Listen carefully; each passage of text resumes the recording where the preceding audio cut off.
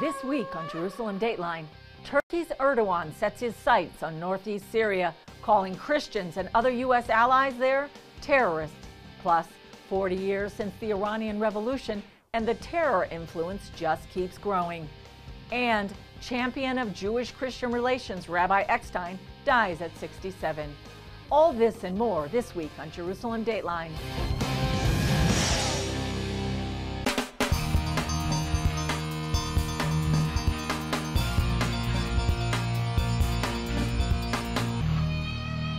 Hello and welcome to this edition of Jerusalem Dateline. I'm Julie Stahl, filling in for Chris Mitchell. When President Trump first announced U.S. troops would leave Syria, it sent shockwaves through the region. Turkish President Erdogan threatened to invade northeast Syria, where a number of ethnic minorities, including thousands of Christians, live, and claiming he'd be fighting terrorists. Chris Mitchell recently traveled there to talk to those in the path of this potential storm. The people of this region saw almost immediately the effect of President Trump's announcement. The impact of the withdrawal of the U.S. forces is mainly because the Turks have started threatening us. This is the Turkish-Syrian border.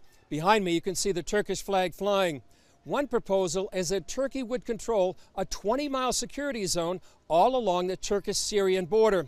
For most of the people we talked to said that would lead to a disaster. Most of our Christian people lives in this area, and if any military operation happened in this area, it will be real fear on our people. Yet Erdogan insists on this security zone. We expect the promise to establish a safe zone to be fulfilled within a few months to ensure our country is protected from terrorists on our borders. Otherwise, we will establish this buffer zone ourselves. Those terrorists are actually U.S. allies who fought together to drive out ISIS.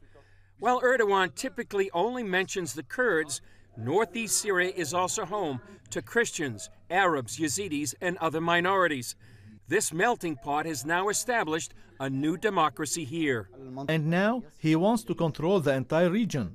So he uses the pursuit of ISIS as his pet project, as smokescreen, to get at the rest of us. And that's why he sees democracy as a danger. Recently, Erdogan set his sights on this part of northeast Syria, east of the Euphrates, saying when it is cleared from militants, the millions of people will have a chance to return to their homes.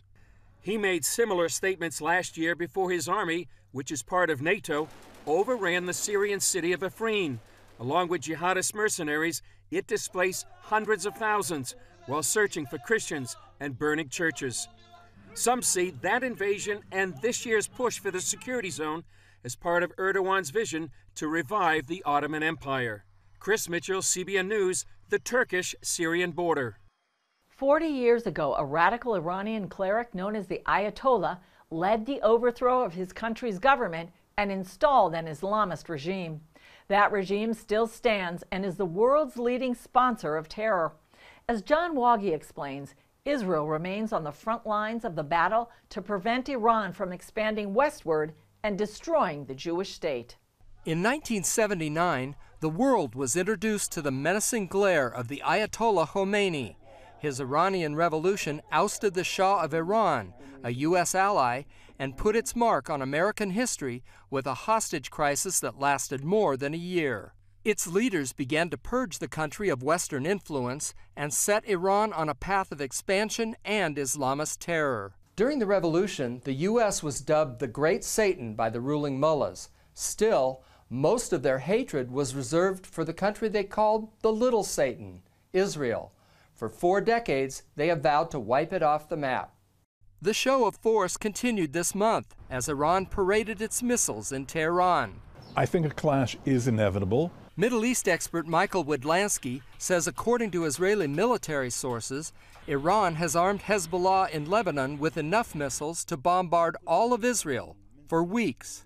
Lebanon itself is so well armed with Hezbollah missiles and rockets that Israel could face every day not 10 rockets, not 100 rockets, but 2,500 rocket attacks every day over a period of 3 weeks. And that doesn't take into account Iran's nuclear program. In last year's UN address, Israeli Prime Minister Benjamin Netanyahu exposed a secret nuclear site with 300 tons of nuclear material. Now, I also have a message today for the tyrants of Tehran. Israel knows what you're doing, and Israel knows where you're doing it. Israel will never let a regime that calls for our destruction to develop nuclear weapons. Not now, not in 10 years, not ever. While Widlansky warns Israel can take care of itself, he worries if the mullahs aren't stopped, their grand design could swallow up the region. The Iranians want Shia Islam to be the face of Islam. That means they want to go after Saudi Arabia, Iraq, Kuwait. They want to go after all their neighbors and project their force all the way to the Mediterranean and to the Atlantic. They want to go through Lebanon and then through North Africa. They want to go through Yemen. They have a real expansionist process, which is similar to what the communists and the Nazis had. This is not just a religious calling. This is very serious power politics strategy playing. John Waggy, CBN News, Jerusalem. Israel and the world has lost a champion of Jewish-Christian relations. Rabbi Yechiel Eckstein, founder of the International Fellowship of Christians and Jews, was laid to rest in Bet Shemesh outside Jerusalem. CBN's John Waggy has that story. Hundreds came to pay tribute to the man known as the ultimate bridge builder. Mourners included U.S. Ambassador David Friedman and former Jerusalem Mayor Nir Barkat. He was a man who understood the true hardships and challenges that exist for us and the distress in the state of Israel, and how to open the hearts of millions of donors around the world. Rabbi Eckstein started the International Fellowship of Christians and Jews in 1983. Since then, it's raised more than $1.5 billion to help Jews in Israel, the former Soviet Union, Latin America, and more than 58 other countries. I think from the very beginning, I remember when my brother went out to Chicago for the march in Skokie. It was the start of anti-Semitism in a different way in America. And the partners he found were the evangelical Christians. Eckstein's daughter Yael carries on the family legacy as the global executive vice president. There's one specific gift, Abba, which is the greatest gift I've received from you. It's the commitment to hold family over everything else in the world. Eckstein's younger brother Beryl told CBN News that the more he saw his brother's work, the more he understood and loved it. Wherever Yechiel went, there was a bond, especially with Pat Robertson, who was such an influence on Yechiel's life, and I think Yechiel was on his. That love, that shared mission was something that I and my whole family cherish. Eckstein pursued 3 goals: build bridges between Christians and Jews, deepen Christian understanding of the Jewish roots of their faith, and develop a practical way to help the Jewish people and Israel. Jonathan Feldstein learned much from the rabbi's work. I wasn't working with him as an employee, but we were working together. We were doing the same thing, building bridges between Jews and Christians, and he was a mentor because he created the mold. Eckstein's group also helped others like persecuted Christians in the Middle East and in Israel, indigenous Aramaic Christians. I am here as well to give a message to all the world and to everyone, include his organization, that we are still here in order to guarantee the cooperation between Christian and Jews as it should be in this world. Rabbi Eckstein is survived by his wife Joelle, 3 daughters, and 8 grandchildren. The memory I always have of my brother is him praying, and whenever I was weak, he was always there to hold my hands. That's my memory of my brother, holding my hand, and me holding his. John Waggy, CBN News, Jerusalem.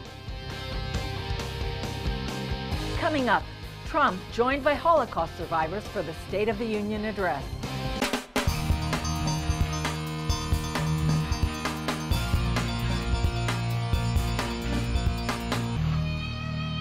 In President Trump's State of the Union address, he said the vile poison of anti-Semitism must never be ignored.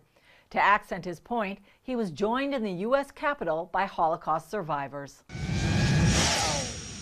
Just months ago, 11 Jewish Americans were viciously murdered in an anti-Semitic attack on the Tree of Life Synagogue in Pittsburgh.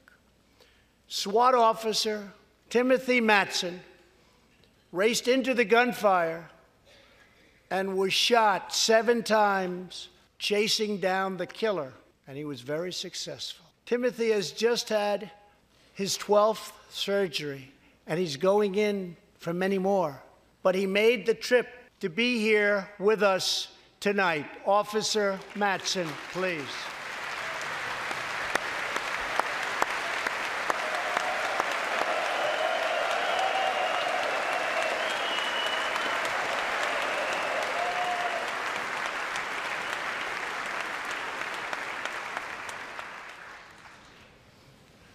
Thank you. We are forever grateful. Thank you very much. Tonight, we are also joined by Pittsburgh survivor, Judah Samet. He arrived at the synagogue as the massacre began. But not only did Judah narrowly escape death last fall, more than 7 decades ago, he narrowly survived the Nazi concentration camps. Today is Judah's 81st birthday.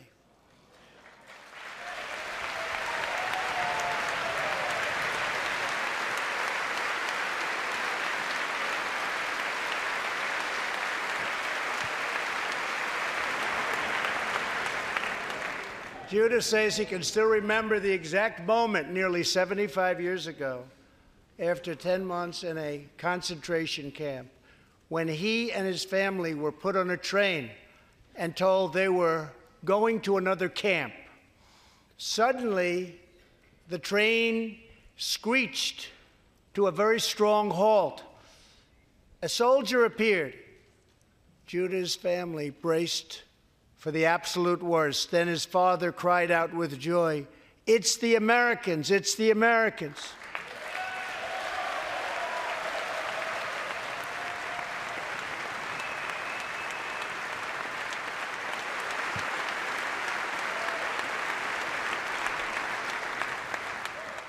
Thank you. A second Holocaust survivor who is here tonight, Joshua Kaufman, was a prisoner at Dachau. He remembers watching through a hole in the wall of a cattle car as American soldiers rolled in with tanks. To me, Joshua recalls, the American soldiers were proof that God exists, and they came down from the sky, they came down from heaven. I began this evening by honoring 3 soldiers who fought on D-Day in the Second World War. One of them was Herman Zaitchik. But there is more to Herman's story. A year after he stormed the beaches of Normandy, Herman was one of the American soldiers who helped liberate Dachau.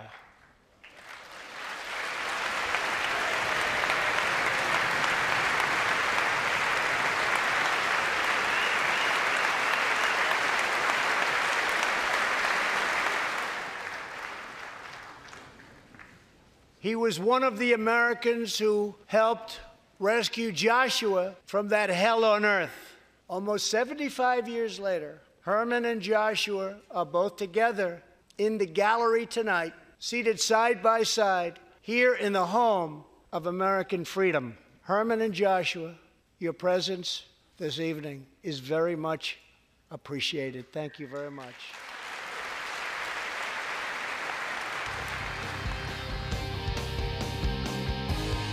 Up next, changing U.S. policy in the Middle East.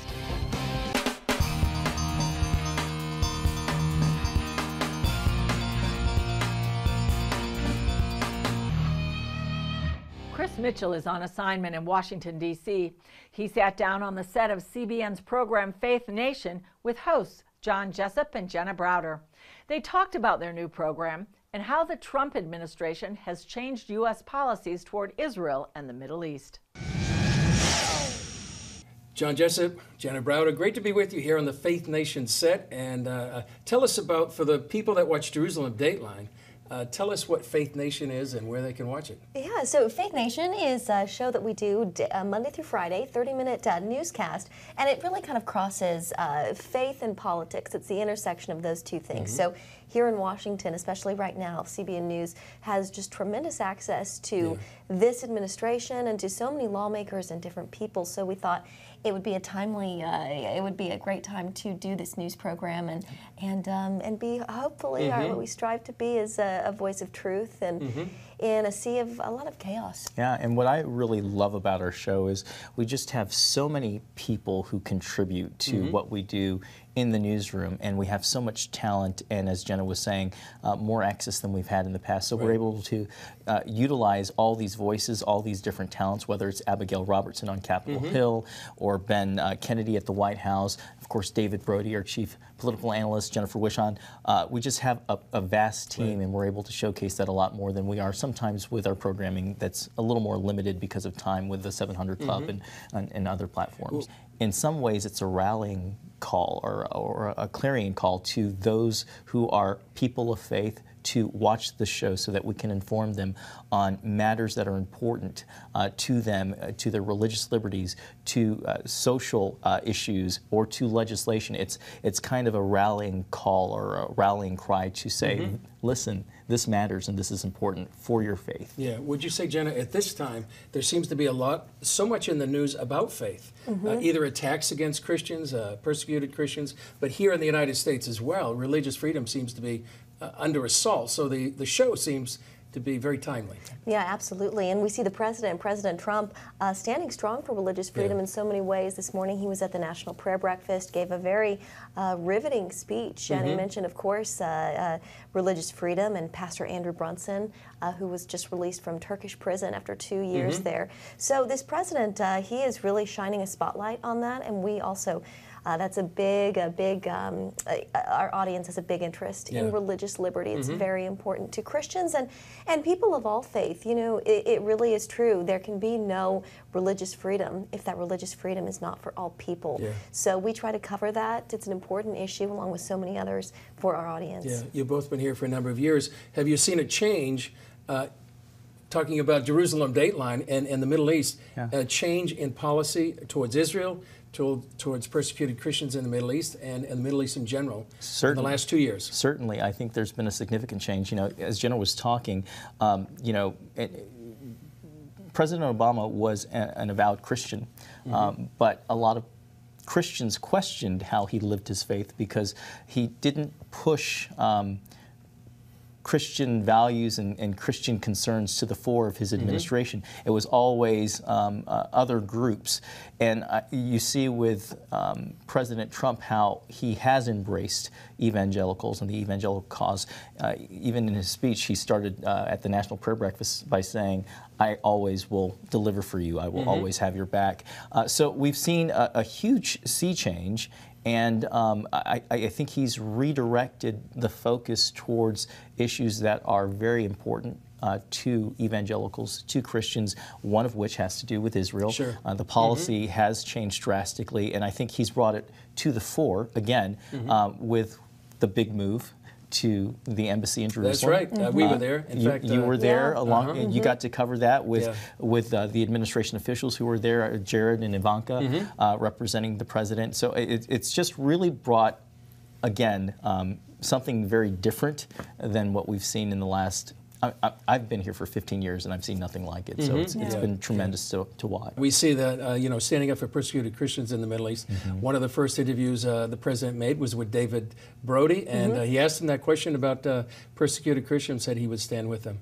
So there is a huge change. And thank you that you, Jenna and John, are covering it here from Washington, and so people can watch you on the CBN News channel, Faith Nation, 5 days a week, as well as Jerusalem Dateline. So it's great to be with you here in Washington, and you got to come over to Jerusalem next time, okay? That.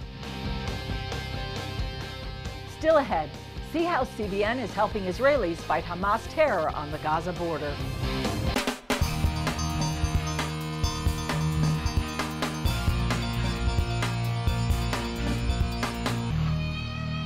For For nearly a year, Israelis living along the Gaza border have been battling fires set by Hamas terror kites and other devices, many times without proper equipment. That's when CBN stepped in to help. Israeli communities near Gaza face a new threat: fire kites and balloons. Terrorists have used the devices to burn more than 10,000 acres of land. We raise our children to be good people and to love their land, and then they see that the other side doesn't care about the land and they want to burn it. Harel is head security coordinator for his kibbutz, and he's the first line of defense in this latest fight. Over the years, we have learned how to deal with the bombs and the attack tunnels. But these fire balloons are a disaster because the wind carries the fire so fast. Harel didn't have the proper equipment to fight fires. He only wore everyday clothes and shoes to battle the blazes. That left his wife Karen and their 3 children constantly worried for his safety. When you have kids, you have to smile and say everything's gonna be okay. But if you don't really believe it, then they recognize it, and you can just feel the level of anxiety rising up in the house. We were exposed to a lot of smoke and we had to have oxygen treatment. Other security coordinators were burned as direct consequence of not having proper equipment. So CBN Israel took action to help. We bought more than 24 firefighting equipment kits for Harel and others at nearby kibbutz. The kits include custom firefighting suits, boots, gloves, respirators, goggles, hats, and blankets. Now we are better equipped to fight these fires and defend our homes and communities. To know that he's safe, and I know that his body is protected, it's really nice and calming for me. Thanks to CBN Israel, Harel is able to stay safe while protecting his land and family. I want this land and nature to be around for my children to enjoy. With your help, I believe we can do this. From the bottom of my heart, we are so grateful, and I will never forget it. Thank you. That's all for this edition of Jerusalem Dateline. Thanks for joining us. Remember, you can follow us on Facebook, Twitter, Instagram, and YouTube. Remember to pray for the Middle East Christians who are oftentimes in harm's way, and for the peace of Jerusalem. And remember, the God who's watching over Israel, and you and me, neither slumbers nor sleeps. I'm Julie Stahl. We'll see you next time on Jerusalem Dateline.